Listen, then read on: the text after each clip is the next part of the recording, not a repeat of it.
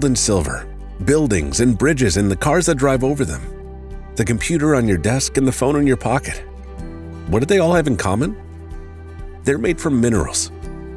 We pull 18 billion metric tons of them from the earth every year. Iron ore becomes steel.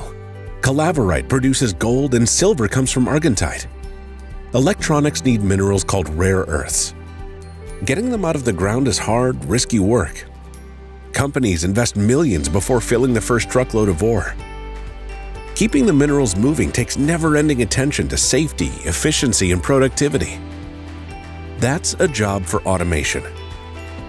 The mining industry is investing billions in making mines smarter with Internet of Things and asset tracking technology. Today's mines use automated drills and self-driving trucks. Trackers monitor their location and operation.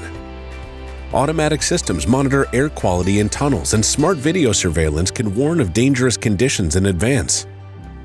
All that smart technology has to be connected, and that's a challenge. Most mines operate in remote places, far from communication networks. That's why miners around the world turn to companies like Speedcast. Speedcast brings advanced connectivity to the world's most out-of-the-way places. That means building networks in tunnels, across vast open pits, in offices and crew quarters, and connecting them to satellite because it's the only kind of communication that goes everywhere on Earth. In the smart and connected mine, managers can see and understand the challenges their miners face. IoT systems share data with experts far away who can advise on tough problems.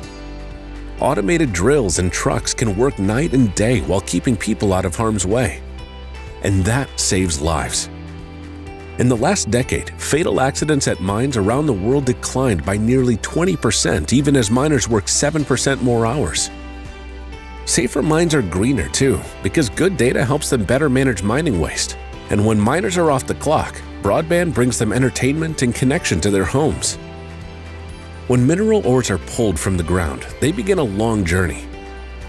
Shipped to factories, they're refined into the pure minerals that go into 1 million different products. Some even wind up in the equipment that will mine the next billion metric tons of ore.